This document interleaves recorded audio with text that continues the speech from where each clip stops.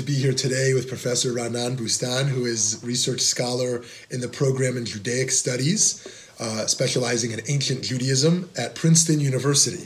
Thank you for taking time to talk. Thanks. It's lovely to be here. So to jump right in on some of your scholarship, how prominent were non-rabbinic Jews in the Jewish community in late antiquity? The question of the numbers, the impact, the scope of what we might call non-rabbinic Judaism is a very big question, and it's really one of the great unanswered questions of Jewish history. I think we have a sense that when the temple still stood in the first century, the rabbinic movement, as we know it, has not yet come to exist, and by the 10th century, it seems that much of world Jewry is rabbinic, but we have very little understanding about how we arrive from one point to the other point, where the mass of Jews in the world look to rabbis to dictate and help shape their Jewish lives. It now seems, although it varies depending on who you ask, that most Jews in late antiquity, that's the period from around 150 CE to around 750 of the Common Era, were not rabbinic, and that the rabbinic movement, at least in its initial phase in the 2nd and 3rd century, was a very small movement confined to a network of rabbis and their families and some followers. And therefore, we're dealing with the mass of Jews in the world, and we're not dealing with a small number.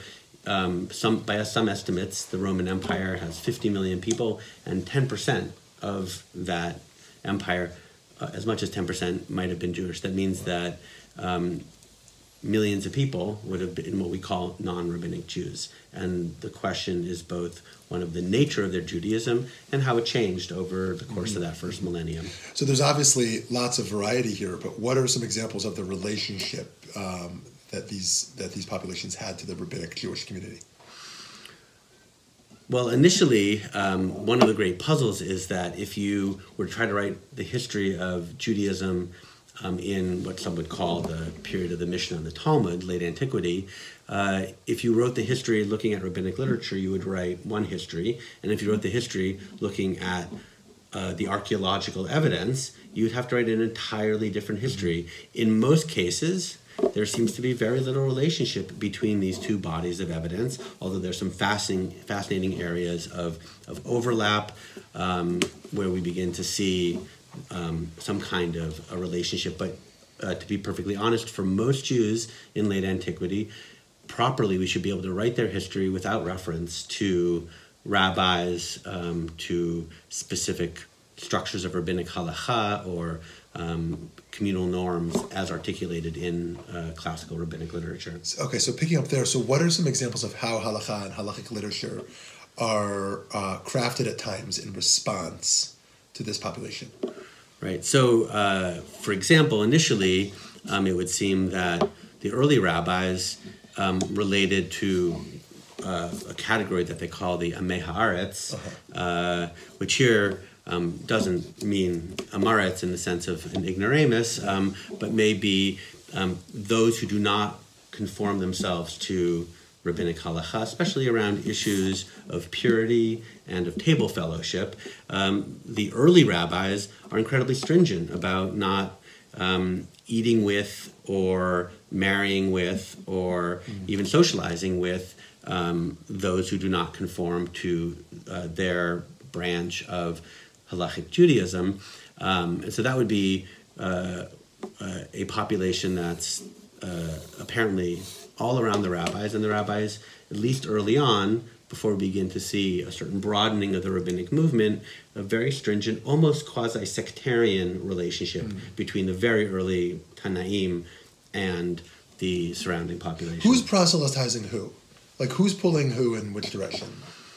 That's, again, very hard to say. So if we look from the standpoint of the single largest body of evidence that we have, that's not rabbinic. That would be synagogues, synagogue buildings, synagogue art, synagogue inscriptions. By and large, it seems this evidence is disinterested or simply ignorant of the pull of the rabbis until probably around the 6th and 7th century, where matters start to change.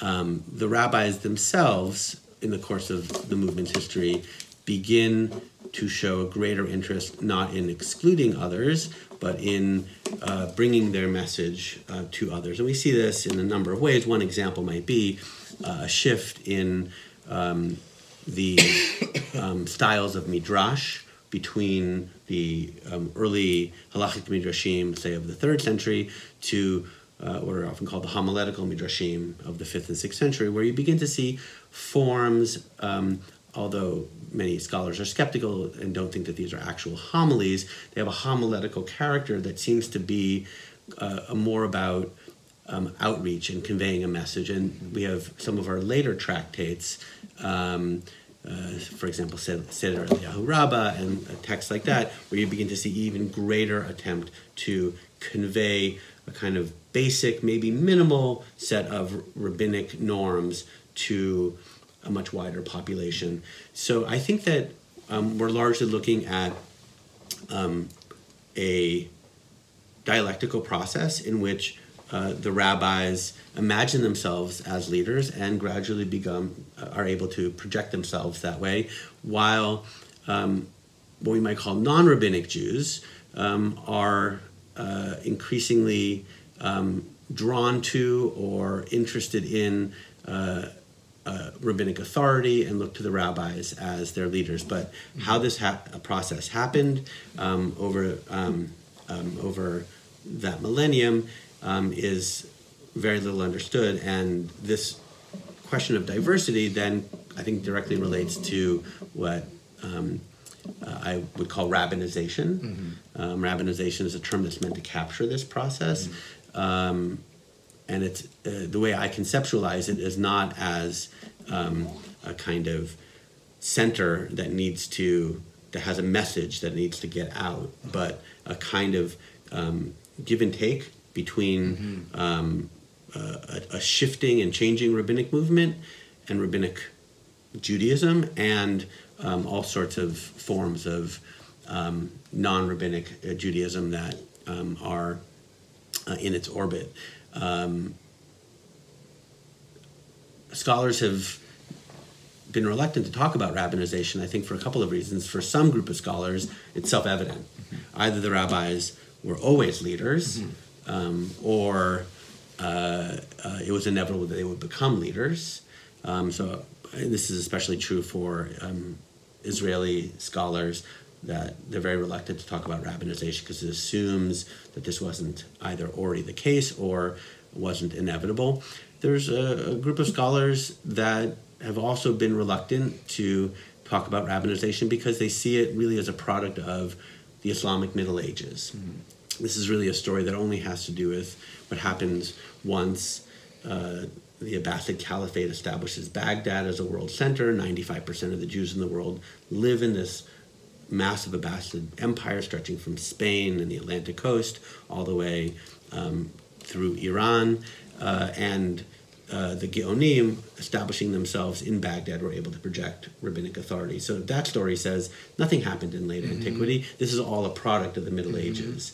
Whereas I think that there are signs that a great deal was happening in the 5th, 6th, and 7th century that begins to show what you might call a kind of soft rabbinization, in which the rabbis are responding to the currents around them, some of those values and norms that they're responding to, while other sectors of society are beginning to recognize rabbinic authority. Fascinating. So last question for you, unless you want to add anything else. How does the way that the rabbis dealt with these Jews in general impact the way we might think about hot-button issues today, like intermarriage or denominational warfare or just boundaries of identity, inclusion and exclusion, these types of things?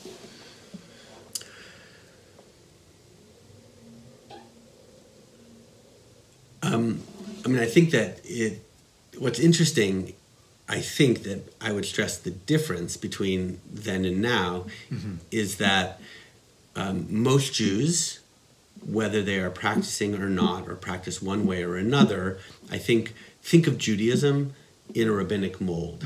And so rabbinic Judaism is even if incredibly diverse and fractured, is the sole framework. Whereas here, it's very hard for us to imagine a world in which the parameters of Judaism are not even in dialogue with rabbinic authority.